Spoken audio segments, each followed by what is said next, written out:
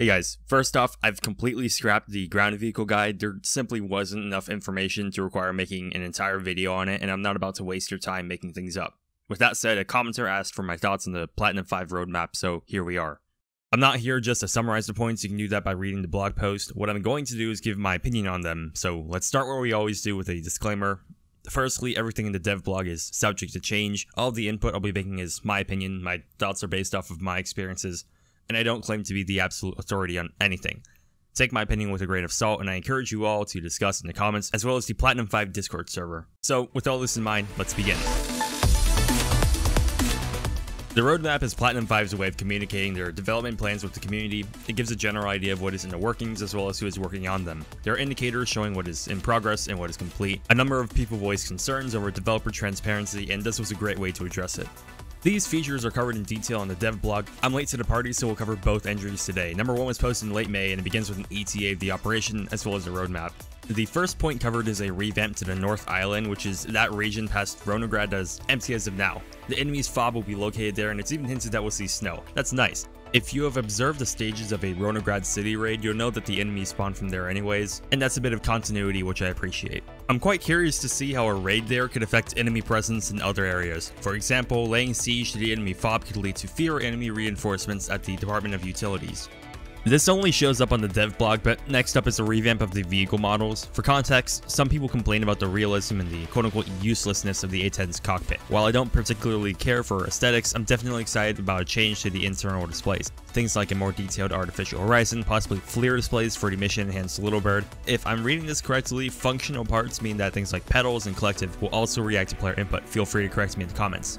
Going back to the roadmap, we have improvements to the Quarry, which include mines and visual polish. Players will be able to explore and maybe fight in them. In addition to packing white light, I'm interested as to whether the mines will be dark enough to warrant adding more IR equipment to use with Nod. Furthermore, we have improvements to the AI, things like better pathfinding and combat behavior, as well as the ability to throw flash grenades. The placement of enemies will be a lot more believable, and it's even mentioned that convoys and ambushes are on the table. Before I give my thoughts, I just want to say that AI is a tedious and oftentimes performance-intensive part of the game. There's so many variables that need to be accounted for just for realistic movement while balancing it with performance. Okay, with that out of the way, what I would suggest in addition to the placement of enemies is for their numbers to be scaled to what the enemy expects. Let me explain. For example, if a location was just raided by players, they should expect places in close proximity to be very rich in targets. Or if helicopters were used, there will be higher concentrations around open areas where players might insert. Maybe even encourage stealth and lower the number of enemies spawned if players enter the AO quietly either by foot or flying NOE. Staying in the realm of ambiance, there are plans to add friendly NPCs and trading. This is probably the feature I'm the most excited for. It can significantly change how the player base approaches civ pops. I don't think there is necessarily a right way to do it, but I'm very sure there's a wrong way. Call it cheesy, but these NPCs shouldn't be dehumanized. Reputation is an interesting facet, and I think there should be more ways to raise it through things like quests that include, I don't know, fixing civilian property. This in turn can allow the addition of repair kits for use on friendly vehicles as well. On that note, I hope that reputation will also encourage players to respect civilians and even their property. Abusive A10 pilots will find civilians to be very uncooperative or even hostile after leveling one of their cities. All I'll say about gestures is that I'm afraid of seeing the cancerous ways that people will use them. Just kidding, I can have a bit of fun. I think refined player interaction is something that the game really needs. On that note, I would like to see how emotes turn out. A few smooth animations would make for some lighthearted moments, especially in player versus player. I just didn't move. Nice. I just didn't move. Oh my god. Nice. Oh my god. I just did it.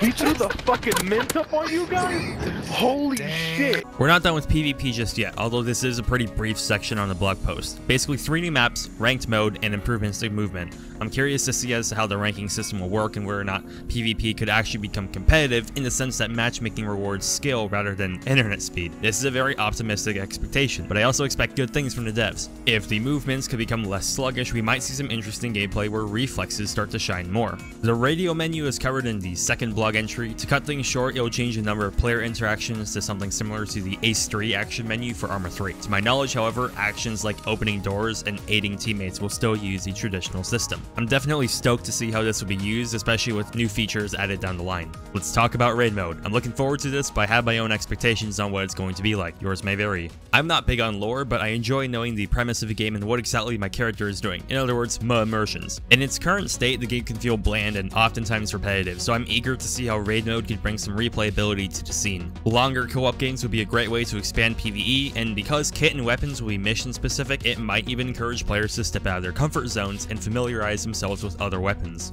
The details on raid mode are rather vague, but I think that replayability could also be helped if specific pieces of kit had effects on gameplay. Stop before you get mad, this will only apply to raid mode where equipment selection is already restricted. I think that being able to choose between, for example, IR versus white light, or helmets versus hats, or chest rigs versus plate carriers could not only help to mix things up, but allow players to develop their own philosophies on how to create mission-specific loadouts. Better yet, for those who like the idea of speedrunning, it would create an interesting challenge to see which playstyle fits each mission best. These are just my thoughts, feel free to discuss.